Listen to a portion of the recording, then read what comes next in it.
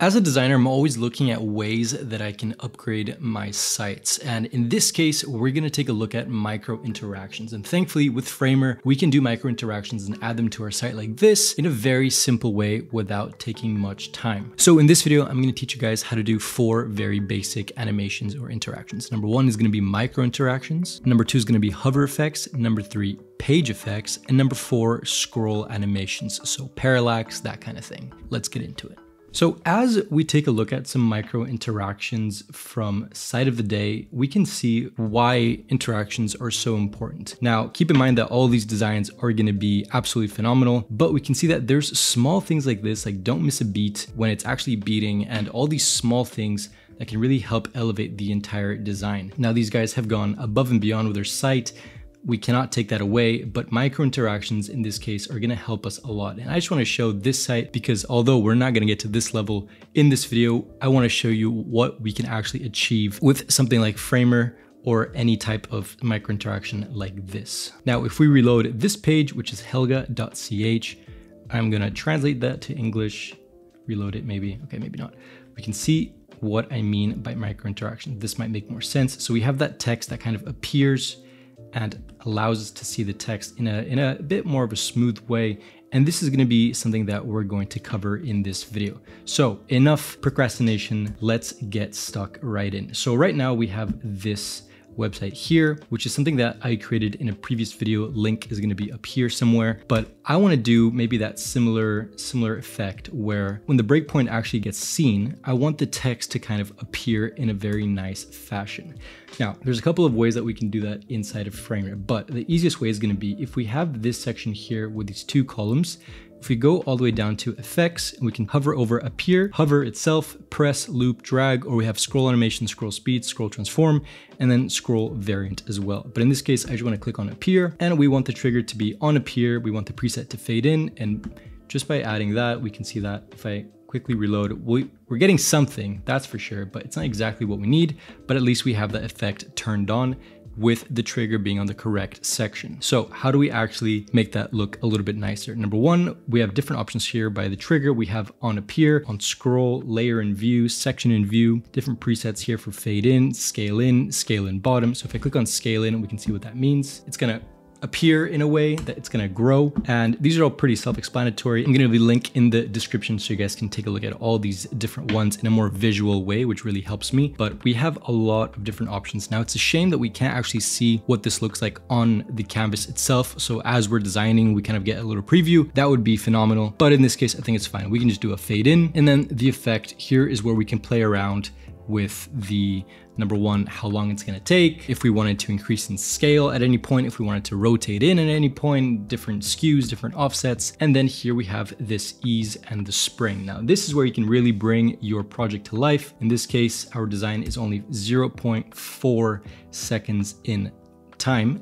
But if we go ahead and increase that to maybe like 4, just for us to see it, now you get what I mean, right? So we can really play around with this, make it as slow or as fast as we need. And we also have different presets here. So we've got linear, ease in out, back in out, back out.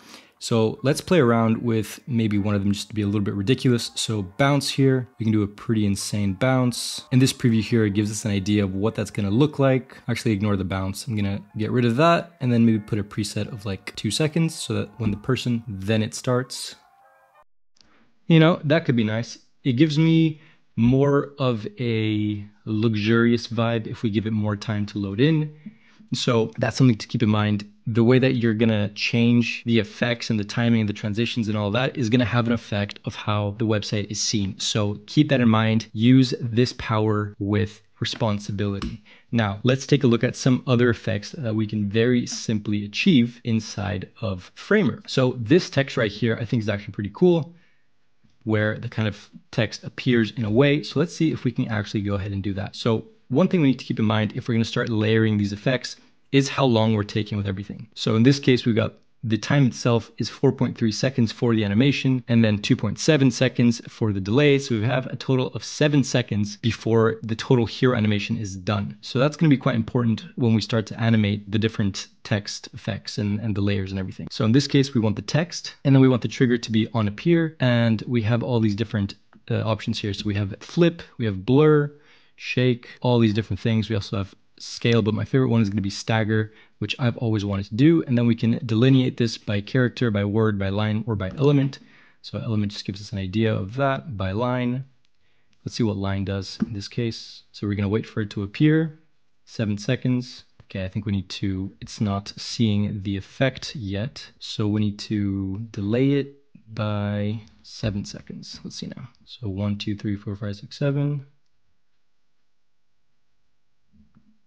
Okay, so each line is being delayed by 7 seconds, not exactly what we need there. So let's see what else we can do here. Okay, so if we go back into effect, I just played around with this for a little while, but if we change it to layer in view instead of on appear, and then we change the preset to be word, and then in terms of the time, we have an element of, well, you guys can play around with this on your own, but we have a different delay of 0.7 here. What happens is if we wait 7 seconds for everything to load in, we can see that it starts out word by word and it feels very luxurious in a way.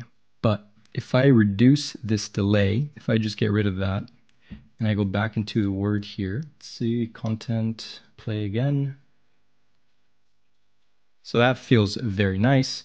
But in our case, in our design here, we have the word and the text that kind of appears almost at the same time, and then everything else goes under it, which makes sense if we have a on appear effect. So let's see what else we can do here. We've got this effect, layer in view. Let's try back on appear. Okay, and then here we can delay it by a couple seconds if we need to, but I think it's fine just for now. Also, what we can do is we can select all of them and then do the same exact effect. So we have an appear, fade in, something like that. So we're attaching something to all of them, and that can also be fine. But let's see what else we can do here. So if we wanted to, we could also add in parallax effects very easily inside of Framer. By adding in this frame here, and I'm gonna change it to absolute, we can move it around anywhere we want now. It doesn't have to be constrained within the different stacks. But what I wanted to do in this case is see if we can move this element here a little bit faster than the rest of them. So what I'm gonna do just off the bat is gonna be change the scroll speed to be maybe 20% or something like that. And then we can see that it starts to scroll with us, but it's going a little bit slower. So let's do the opposite. Let's do 120%. All right, so now that's kind of scrolling away from us. So you can really add in a lot of effects inside of Framer in a very simple way without too much hassle, which is fantastic. So that's great. Let's move that out of the way. Now, remember to always change your different breakpoints whenever you're adding in these different animations. And actually, let's take a look at what these look like in the different breakpoints, because there's no point of doing any of this if it doesn't make sense in the lower ones. So we can say that that still works. And that still works as well, so that's great. So one thing I wanted to do is the hover buttons and components, because that's gonna be super important. One of the best things about the Framer animations and hovers and all that is that we can add in individual buttons that are already kind of established by Framer, so hover or pressed. In this case, we wanna do hover, and we can change the color to maybe be full black. And then we can add in a nice shadow. And instead of doing a simple box shadow, so I'm just gonna make this super dark so you guys can see, and make it large. Well, you guys kind of get the point here. Instead of doing this, which is a kind of a typical shadow, which wouldn't look horrific if you went back here, right? It wouldn't look, actually we can't even see it because the stack is probably going to be. So if we go ahead and preview that, we'll see that it doesn't look horrible, and we have a nice animation as well, and it's kind of springing back. But what we can do instead of that box shadow is do a realistic shadow, which I very much prefer, because if we go ahead and preview this, I mean, it's hard to see with the colors here, but if I make this much darker, we'll see what I mean. I mean, this shadow just feels like there's a lamp on it, and it's kind of showcasing that there's something going on there, which I find to be a lot nicer looking than just that simple box shadow. So in this case, this is what I really like to do for my buttons, add in as much of a realistic shadow as possible. And thanks to the realistic setting in Framer, we don't need to go into Figma and do the whole beautiful shadows plugin and all that. It just comes right out of the box, which is absolutely fantastic. And of course, we have all the different settings here if we need to be super specific with our shadow. We can also change, if we go back to the primary, the animation itself for the button, so the transition animation. So in this case, if we hover over it, we see that there's kind of like a smooth effect. But if I wanted our design to be a little bit slower, to kind of go in line with our entire site, we can see that we can do that, right? So we can be as specific with the stuff as we want, of course. But in this case, I'm gonna do physics because I like it. Damping, mass, so make it a really heavy-ish object. And then let's see what we got here. So that feels like a solid button and a half. Let's see what we can do in here. All right, so I'm getting cut off somewhere. Let's take a look. We should have no overflow. All right, overflow visible. Let's see now. Still getting it. Overflow visible. Now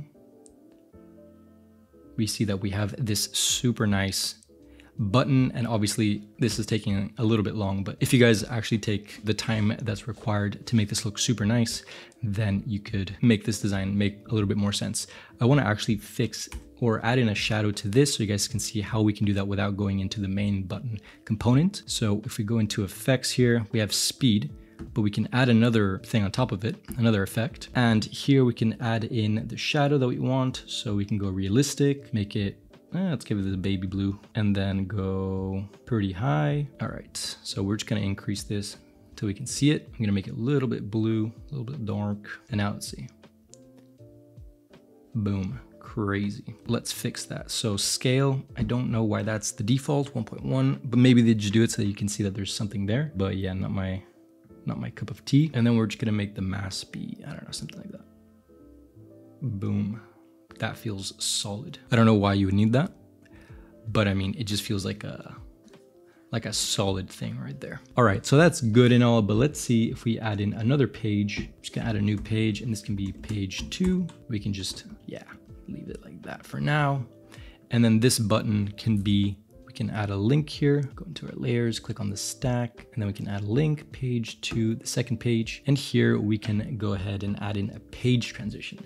So page transitions are going to be quite interesting because if we click on the breakpoint itself, we'll see that we also have an effects here for all page or a single page. I'm going to go, in this case, we can go single page because there's only one page, but all pages would be cool if you had kind of a stagger or a fade out or something like that, that would make sense for all the pages. So in this case, if we just add in that and we click on this button, we'll see that it kind of fades out already, which is super nice. So we have all these different settings. So let's see, slide left, boom, kind of like a PowerPoint in a way. Now we have all these different settings, and it would make sense if you had, for example, a site that has to do with books or with different animations along the entire site, that when you click on a link, that animation or continuity is passed on to the different page transitions. It's not just all these crazy animations and then you click a button and nothing happens and it's just blank and it changes. So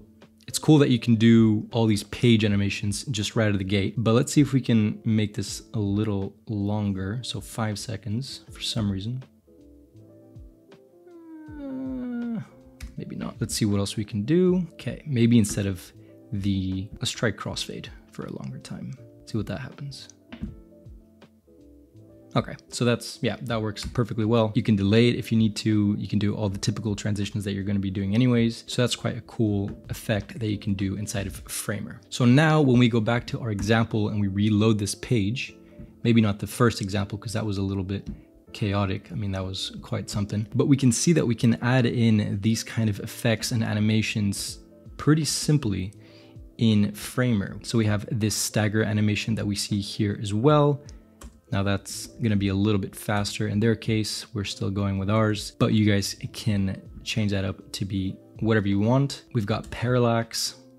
We've got these crazy button effects that are very nice, quite solid buttons. We've got page interactions, transitions, very slowly fading out. So we have a lot going on here, and all of that in like 10 seconds it took us. Now, obviously I'm doing a video, so it's gonna take a little bit longer for us, but it's pretty simple to add in these interactions, and the better that you get at using it and being more consistent with all these different interactions, then it's going to be second nature to just add it into the different elements. And of course, if you're using components and you already have the interaction and animation in the component, you just drag it in, you already have it in your project, that's even faster. So this is something that can be used over and over and over, and it's gonna make your projects feel and look 20 times more snazzy. So if you guys enjoyed this video, please leave a like, subscribe to the channel, because I'm gonna be doing so much content in 2025. You guys have no idea. So thank you guys so much for watching, and I'll see you guys on the next one.